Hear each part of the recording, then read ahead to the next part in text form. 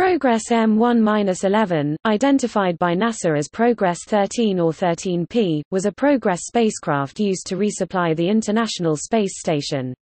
It was a Progress M1-11F615A55 spacecraft, with the serial number 260. Progress M1-11 was launched by a Soyuz U carrier rocket from Site 1/5 at the Baikonur Cosmodrome. Launch occurred at 11 hours 58 minutes and 8 seconds Greenwich Mean Time on 29 January 2004. The spacecraft docked with the aft port of the Zvezda module at 13 hours 13 minutes and 11 seconds Greenwich Mean Time on 31 January.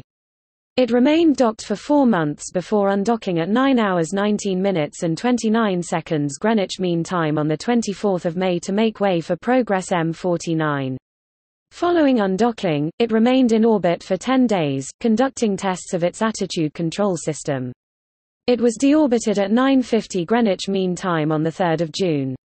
The spacecraft burned up in the atmosphere over the Pacific Ocean, with any remaining debris landing in the ocean at around 10 hours 36 minutes and 25 seconds Greenwich Mean Time. Progress M1-11 carried supplies to the International Space Station, including food, water and oxygen for the crew and equipment for conducting scientific research.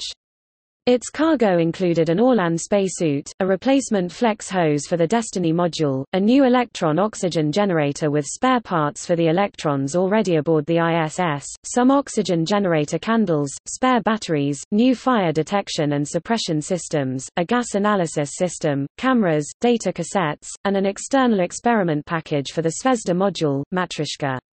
It was also used to perform a reboost maneuver shortly before its departure from the ISS. It was the last Progress M1-11F615A55 to be launched, with all subsequent flights until 2011 using the earlier Progress M spacecraft. An updated Progress M1, serial number 11F615A70, was later cancelled.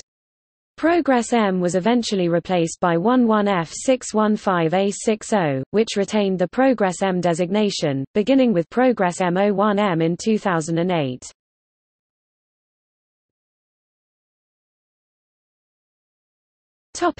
See also: